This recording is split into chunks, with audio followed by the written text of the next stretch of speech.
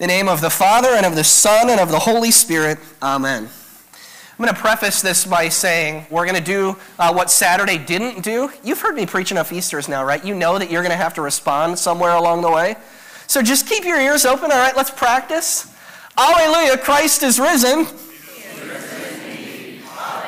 In about 4 minutes, there's going to be another one, so stay awake. Stay with me, okay? And in about 10 minutes, there's going to be another one, okay? All right. Have you ever wondered what that first Easter morning was like? Have you ever wondered, dreamt about what it looked like? Just think about that. Dream with me. Close your eyes and picture that first Easter morning. What do you see? Is there a beautiful, picturesque sunrise? Is it a beautiful morning? Is there maybe fog on the ground? Is the garden where Jesus' tomb was, is there a bunch of beautiful flowers? Is there flora and fauna all over the place? Hey, after all, Jesus did get confused for a gardener on Easter. I think that might be appropriate. You know, three of the four Gospels paint us a beautiful picture, an awe-inspiring, even action-packed picture of what that first Easter was like.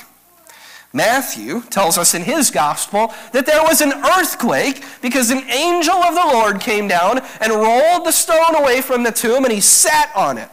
There was literally an earthquake. An action-packed gospel picture. John tells us that the women ran back to the disciples as fast as they could after they interacted with an angel, and there was a foot race for all eternity that got recorded between Peter and John. And of course, because John wrote the gospel, who do you think won that foot race and got written down, right? John wrote the story, so of course John won the foot race in his gospel, right? They went into the tomb. It's in John that we hear that Jesus shows up. He appears to a weeping, tear-filled Mary. She confuses him for a gardener. And Luke tells us in his gospel that two men in dazzling white clothes share the good news with the women. They remind them of all that Jesus had taught them, and they run back. And Luke tells us they shared everything they had seen and heard with the disciples. But that's not the account or the picture that we get today from Mark's gospel. No, Mark seems to paint a very different picture of Easter for us in his gospel, maybe even one that, if we're being honest, I'll say the words for you, that might even leave you a little underwhelmed, maybe even a little confused if we're just looking at Mark's gospel, because it's not the awe-inspiring, action-packed, earthquake-filled, angel or Jesus appearing story that the other gospel writers paint. No, on the contrary, when the women get to the tomb, the stone has already been rolled away, and when they go inside, they see a young man sitting there. Mark's gospel is the only one that doesn't use the word angel at all to describe this person. Only a young man clothed in white sitting there. And he tells us, Mark does, that the reaction of the women to the message that this man shares is this. Mark's words, they went out and fled from the tomb because trembling and astonishment had gripped them, and they said nothing to anyone because they were afraid. So happy Easter. We can all go home, trembling, astonished, and afraid, and not tell anyone anything. End of story, end of sermon. Let's all go home. That was a joke. That's not what we're supposed to do today. But seriously, today's gospel reading from Mark, it paints us an interesting picture of those glorious events of this day. If I had to choose a single word to describe the women that day, as the way Mark tells the story, I'd probably choose the word sullen, I think. After all, they had just spent 3 years following Jesus, the one who had changed their life. The child Jesus was that Mary had raised for 30-some years after his miraculous birth, and he had just died 3 days before. And of course, because great timing, it had happened right before the Sabbath day, that day where they couldn't do any work. So Jesus couldn't even be properly buried. So they had to wait, these faithful women, 24 agonizing hours. John's gospel tells us that they and the other disciples of Jesus had locked themselves away in a room together because they were afraid of the Jewish leaders. And so there they were, with their thoughts and their questions, after the one that they had believed in, the one, Jesus, who had made so many spectacular promises to them, promises like a peace that passes understanding, promises like he is the resurrection and the life, promises like he's going to the Father's house to prepare a place for them, promises like that he would be the one to fulfill the words of Psalm 23, that his goodness and mercy would follow after them all the days of their life, and the one who made them all of those beautiful, living, life-centered promises was dead. He was dead. They'd seen him brutally be crucified on Friday. So what good were those promises now? So after hearing that two of Jesus' disciples had hastily buried him on Friday night, once they could go out again on that first day of the week, as the sun was just coming up, reverently, they took spices to the tomb. And that should be a clue to us about what they expected to find when they got to the tomb. Carrying spices with them meant they were expecting to see a dead body. Now, I don't say this to question their faith, to question their sincerity, but I want to speak to their frame of mind. They took spices because they were expecting to see a dead body, and they were going to do what they knew how to do. They were going to properly anoint him and bury him. They were going to bring a conclusion to this sad story. They were grieving, maybe even sullen women who went to the tomb with tears in their eyes, with memories of the last 3 years of following Jesus around on their minds. And when they got there, the tomb was already open. Jesus' body wasn't there. And there was a guy inside who told them that Jesus was alive, that he wasn't there. And so I think they did what was natural. When they went to a grave, when they looked inside and didn't see the dead body they expected, if you went into a cemetery expecting to see your loved one, and the grave was open and their body wasn't there, I think you'd run away terrified too. What just happened here? They didn't understand what was happening. I think it's pretty likely that we know where they went. I'm speculating. But if that had happened to us, I think we'd run right back where we came from. He probably ran right back to that locked room with the other disciples to say, what in the world is going on here? Trying to figure out what was going on. They ran away. Trembling and astonishment had gripped them. They didn't say anything to anyone, for they were afraid.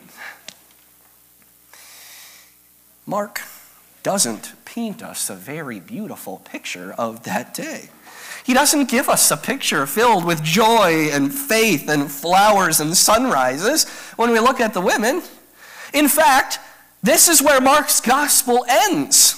The last words of Mark's gospel is the reaction of these women, is the very words that you just heard. The very last 3 words of Mark's gospel is, they were afraid. End of story.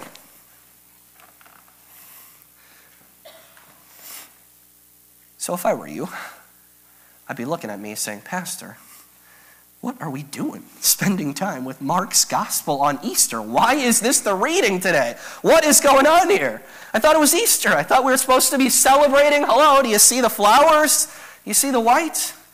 Why this? Why would we focus on Mark's gospel? Because let me remind you, today is not about the disciples. It isn't about whether it was sunny or rainy on that first Easter. It doesn't matter if there were flowers or just dusty, sandy desert ground around the tomb that day. What matters and where we should focus our attention is on the words of the angel that day. We should focus our attention on Jesus today. So listen again to the message that angel told them on that first Easter. The angel said, "Do not be alarmed. You seek Jesus of Nazareth who was crucified. He has risen. He's not here. See the place where they laid him. But go, tell his disciples and Peter that he is going ahead of you to Galilee. There you will see him, just as he told you." It's like the angel is saying to the women, hey, I know why you're here. I know what you're looking for. Look, like really, actually, literally, look. This is where he was laying. He's not here. He's risen. And more than that, go. Tell Peter, tell the disciples that Jesus is going ahead of you, just like he said. You're going to see him. So to say that the women were surprised, probably an understatement. From sullen to surprised now. See, what the Gospel of Mark does for us today is so important and so beautiful in our lives of faith because it reminds us and it encourages us that the same thing that's true for you and me today was true for the women that day, that faith comes before sight. Faith comes before sight. They hadn't seen Jesus. He wasn't going to show up yet, but they had the words of the angel to them saying, hey, believe it. Believe what he told you. He's going ahead of you, and you're going to see him. You see, there wasn't a miraculous appearance of Jesus to the women at the tomb in Mark, and that's okay. That's okay. Because the angel promised them something even better than that. That Jesus was already one step ahead of them.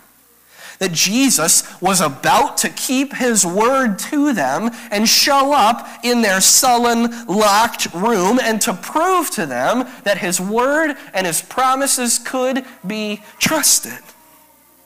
To prove to them that his word and his promises were true. Jesus was going ahead of them.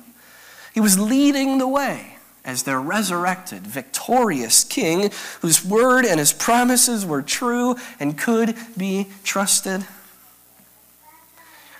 I know it might have felt a little strange to say the words of Psalm 23 on Easter morning. We do that responsively at funerals, I know, but with those words echoing around in our hearts and our minds today, we remember today, what we celebrate today on Easter, is that we have a Savior who has not only walked through the valley of the shadow of death, but has come out of it on the other side. And he's not only going before us, but like the last verse of Psalm 23 promises you today, his goodness and his mercy are following after you. They're chasing after you all the days of your life. You see, Easter, it's not a day to be sullen, not even really a day to be surprised, but it's a day to be reminded that you are surrounded. You're surrounded by the presence, by the promises, by the goodness and mercy of Jesus Christ. Why? Because Christ is risen. He is risen indeed. And that changes everything for us. That changes the whole ballgame. Because being surrounded by Jesus' love and mercy, knowing all the promises that he's made us, and now hearing that he's going before us, changes our lives forever. It changes everything. Because it allows us, as we live our lives here and now today, trusting in his word, to direct our eyes away from ourselves and to live with hope and peace and joy and confidence. Whether it's a beautiful morning or whether it's one that just feels broken and bitter and everything is wrong. Because Jesus has promised, no matter what kind of day it is for you, that not only is he going in front of you, leading you, but his goodness and mercy are chasing after you too. You are surrounded by the goodness, the presence, and the promises of Jesus. So he promises you that as you go into the operating room, not only has he gone right in front of you and leads you in, but his goodness and mercy is chasing after you there too. He promises you that he's already gone ahead of you, is going there. He promises you that when you go into your workplace that feels like it is grinding you down into a pulp, not only has he walked through those doors ahead of you each day, but his goodness and his mercy is chasing after you there. He promises you that when you're taking your aging parents, your spouse, your loved one to what feels like the 100th doctor's appointment or rehab appointment this month, that not only is he leading you, going before you there, but his goodness and his mercy is chasing after you there. He promises you today that as you walk through the valley of the shadow of death, the loss of a spouse or a loved one, not only has your Savior led you, already walked through it and gone to the other side, he's finished that path through sin, death, and the devil, but his goodness and mercy are chasing after you there too. Even in the valley of death, you are surrounded by the presence, the promises, the goodness, and mercy of Jesus Christ, the risen, victorious King.